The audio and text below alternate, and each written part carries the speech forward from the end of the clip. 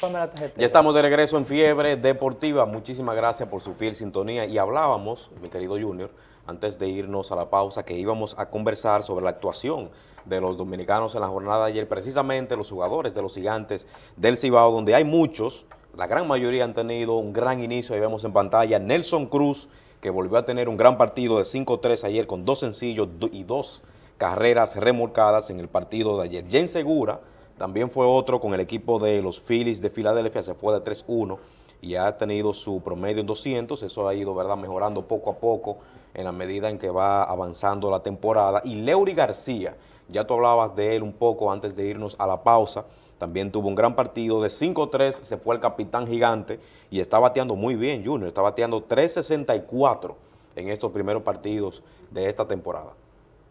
Sí, ayer bateaba, estaba de 3-3 Leury García en un momento, luego falló un par de turnos. Nelson Cruz dejó en el terreno al equipo de los Piratas de Pittsburgh. Es bueno señalar que el hombre está líder de remolcada dentro de los jugadores dominicanos. Y el palo que él conectó por todo el center field pudo haber sido jonrón en cualquier otro estadio, incluso en el mismo de él por cualquiera de los lados. Pues fue un palo a la pared por el center field. Así es. Un palo enorme. Y bueno, pues otras actuaciones de los dominicanos, ahí está lo de Jeury Familia, que lanzó 2/3 de entrada, permitió un par de hits, ponchó 2 bateadores y su efectividad mejoró un poquito, 4.15. A él le hicieron un daño en un partido, 3 carreras un día, y eso yo te explicaba que cuando los relevistas que trabajan un inning, para bajar eso es difícil. Miguel del Pozo no ha estado bien. Miguel tiene un whip de 6.00, una efectividad por encima de 21, ha estado en 3 partidos, el tipo no ha podido resolver, es un joven con mucho, el techo muy alto, pero parece que un poco de nervio. 8 bases por bola y menos de 3 innings. Le ha ido, ayer con donde se dio 3, no pudo hacer un out. No pudo completar la entrada. No perdió, no le hicieron carrera, fue más dichoso que el salami, como dice mucha gente. Pero Miguel tiene que aprovechar esas oportunidades. Recuerda, oye, ¿y cómo le permiten que está descontrolado lo dejen? Sencillo, Grandes Ligas ha cambiado las reglas. Si usted sale como lanzador, tiene que enfrentarse a un mínimo de 3 bateadores. No hacerle out a los 3, no. Enfrentarse a un mínimo de 3 bateadores. Pase lo que pase, tiene que enfrentarlo. Por eso, los 3 que enfrentó, le concedió boleto. Y ahí mismo, el manager tenía el pie afuera, ya para allá buscarlo. Con la grúa. ¿Sabes? Sí, te iba a mencionar que a mí no me gustan mucho esas nuevas modalidades que ha involucrado la Major League Baseball esta temporada también, como es el corredor en segunda, en extra inning, como se hace en el Clásico Mundial. Es algo que a mí personalmente no me gusta mucho, porque va un poco fuera de la esencia del béisbol. A mí me gusta el béisbol, por así decirlo, a la antigua, como era antes. La Major League Baseball ha querido un poco modernizarlo, agregándole tiempo en algunas cosas, pero ese tipo de ideas, no sé, no me llama mucho la atención. A mí tampoco en el aspecto sentimental, porque el béisbol está cambiando. Desde que le ponen una repetición, las cosas están cambiando.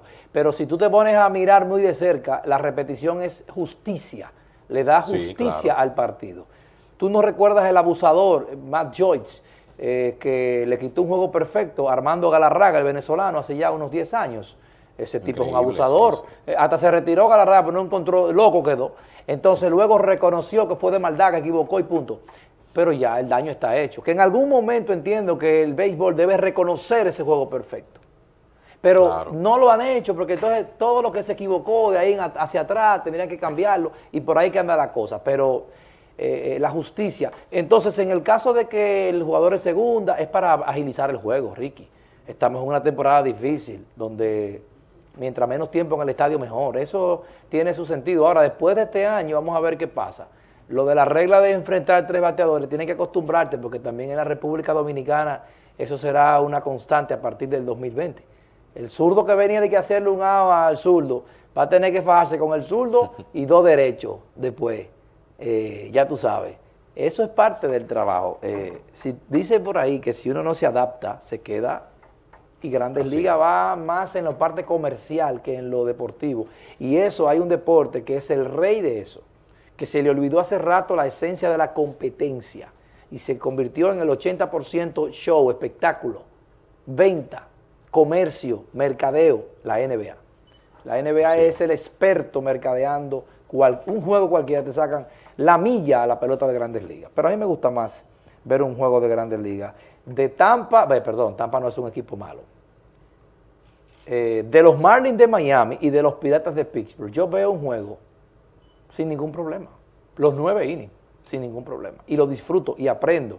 Y mirando un pitcher comienzo a mirar los defectos, porque es la esencia, es estudiar el juego. A mí me gusta, yo disfruto viendo un juego de pelota. De la NBA me gusta el deporte, el baloncesto me gusta mucho. La NBA ha cambiado tanto que te digo, dan 4 pasos, de la media cancha no drible, ya están donkeando. O sea, ya te cambian el... No, pero tú tienes que adaptarte, porque no te adaptas, ¿qué tú vas a hacer?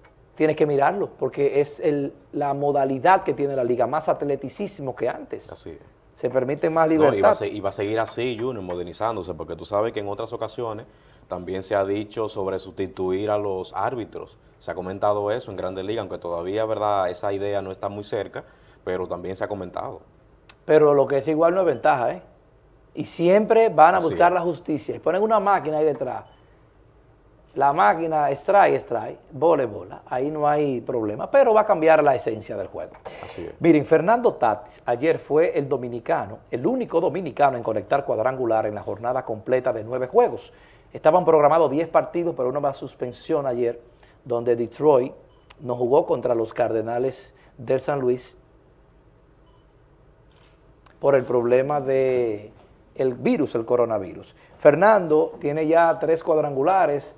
El tipo también se ha estafado, en la semana se estafó 3 bases, es un tipo completo. Yo no tengo duda de que él va a ser un jugador de $300 millones en su carrera muy pronto. El caso de Robinson Cano me preocupa porque es un hombre ya metido en edad, que está bateando muy bien, muy bien, y que ayer salió con un problema en la ingle izquierda. Es lamentable. Cano ha estado muy bien en la semana, yo creo que lo estamos... No, y estaba teniendo un gran partido ayer también. Señores, este es un país, ay Dios mío, este es un país, pero ¿y cómo es posible que nosotros también nos burlemos de Robinson Cano? El rey, la vaina, el capitán de la vaina. Y ahora porque tuvo un año que se jugando, Cano está bateando y la gente lo sabe lo que dice en las redes. Es un viejo, eso que... Por Dios, vamos a respetar, porque igual los que están bien ahora, cuando tengo un chin más metido en edad, entonces nos vamos a burlar de ellos. No. Tú sabes que también... No estoy de acuerdo con eso. Algo que también ha influenciado con respecto a eso es que Cano perdió un poco de cariño, por así decirlo, de parte de la fanaticada después por los esteroides. De los esteroides. Eso también influyó. Bueno, pero igual también Cano ha tenido espectáculos fuera del terreno que no son tan buenos, pero yo estoy mirando el pelotero. El tipo que se ha estado ahí, que es el pelotero, su rendimiento, porque igual recuerda aquel escándalo con su hijo, que la manutención, que aquello, algunas cositas que se han visto, pero eso es fuera del terreno, eso no es lo que Riquelme Rosario y Junior Matrillé como profesionales de la crónica deportiva debemos evaluar. Eso se lo vamos a dejar a... ¿Cuáles son los que hacen farándula aquí en Telenor, viejo? Génesis Méndez, ¿quién más? Ah, mi amigo, espérate. Que está con Génesis, Néstor Flow, es mi amigo, ese es mi pana. Roberto también es farandulero. Bueno, eso lo dijiste tú, yo no he tenido el privilegio de mirarle últimamente, pero, cónchole, tú estás bajando fuerte. Sé que Néstor Flow sí le gusta su farándula, y ahí es que debe tratarse los temas fuera del terreno. Nosotros tratamos lo que está dentro del terreno. Claro, eso no significa que la vida personal influya en lo deportivo porque el tipo no está bateando, porque el tipo ahí tenemos que meterlo. Sí. Y hacer un análisis de que posiblemente el problema aquel o este o el otro esté afectando. Pero meternos de que tiene 2 muchachos en la casa, eso no son problemas tuyos y míos, tú eres que lo va a mantener, los muchachos. Eso no son problemas tuyos y míos, dejemos sobre a Néstor Flow, esa vaina. Mira, se nos quedaba, Junior, perdón que te interrumpa, la información sobre Frankie Montaz, que tuvo una gran salida en el partido, como tú mencionabas, 7 sólidas entradas. Una bestia, de Frankie Montaz para que los Atléticos de Oakland derrotaran 11-1 al equipo de los Marineros de Seattle. En ese partido, Ramón Laureano se fue de 3-2 con una anotada y 2 remolcadas, y José Marmolejos se fue de 4-0. Qué tremenda salida nueva vez una bestia, del dominicano Frankie Montaz. Sin duda alguna que compite por el mejor lanzador dominicano en el béisbol de las Grandes Ligas. Recuerden que este brazo derecho saludable pertenece a los Leones del Escogido y es uno de los jugadores más humanitarios, de las personas que fuera del terreno hacen cosas muy positivas. Esas sí nosotros tenemos que mirarlas, las cosas buenas, positivas, que van pro la ayuda de los demás. Frankie Montaz, sin duda alguna, 7 entradas de 9 ponches. Sí, y es uno de los mejores lanzadores, Junior, como tú mencionas, de la Grande Liga en lo que tiene que ver con los dominicanos, junto a Luis Castillo, que aunque perdió, ¿verdad?, su primer partido hace unos días, pero sin lugar a dudas estamos enfrente de dos pilares de lanzadores de la República Dominicana. Ya tú mencionabas el caso de Nomar Mazara, que se ha reintegrado al equipo de los Medias Blancas de Chicago. Esto provocó entonces la baja nueva vez de Jermín Mercedes, es otro de los dominicanos que está presente en el equipo de los Medias Blancas de Chicago, que también tienen una gran presencia, Junior, ese equipo de jugadores latinos. Me parece también que tenían unos 4 cubanos hace unos días en la alineación, uno detrás del otro, en la alineación de los Medias Blancas de Chicago, y prácticamente son la mayoría latinos ahí, porque también hay como 6 dominicanos, me parece, en ese equipo de los Medias Blancas de Chicago. En otras informaciones, los Rojos de Cincinnati bajaron al dominicano Aristides Aquino, también ese es otro, ¿verdad?, que fue dado de baja por el equipo de los Rojos de Cincinnati. Ese quería $1 millón para jugar con los Tigres del Licey, $1 millón de pesos luego de pegar todos sus honrones en el año 2019. Y son de las muestras, de las cosas que debemos de mirar en el espejo del frente para no hacerlas. Creo que él se precipitó un poquito, perdió el cariño de sus fanáticos, porque luego cuando jugó no pudo producir y al final tuvo que irse un poquito más temprano. Pero igual yo no tengo nada que opinar negativo porque él quiera $1 millón de pesos. Yo lo que entiendo que no tiene un asesor, no tiene un amigo, un familiar que le diga, un profesional, ven acá, tú estás equivocado. Vamos a hacerlo así, así, porque tú, el dinero que te vas a ganar ahí, ahora mismo tú no lo estás necesitando. Eso tú lo vas a ganar luego. Vamos a jugar pelota, vamos a pedir esto, vamos a caer bien a la gente, vamos a hacer. ¿Por qué? Porque al final le fue mal de todas las partes y ahora no está en Grandes Ligas, está en sub y baja, no tiene una buena. Y como joven puede preocuparse mucho y no darnos su mejor potencial. Yo creo que él tiene, va a regresar ese muchacho, él va a regresar.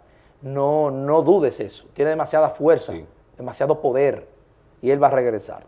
Miren, en otro orden y tocando el punto de Nicolás Castellanos y Aaron Josh, los jugadores de la semana de la Liga Americana y de la Liga Nacional. Mira el físico de Castellanos. Nick Castellanos estaba en Detroit, el tipo bateaba en un play que tenía 420 y pico para allá atrás. Imagínate, en Cincinnati tampoco no es un estadio pequeño, pero el tipo batea.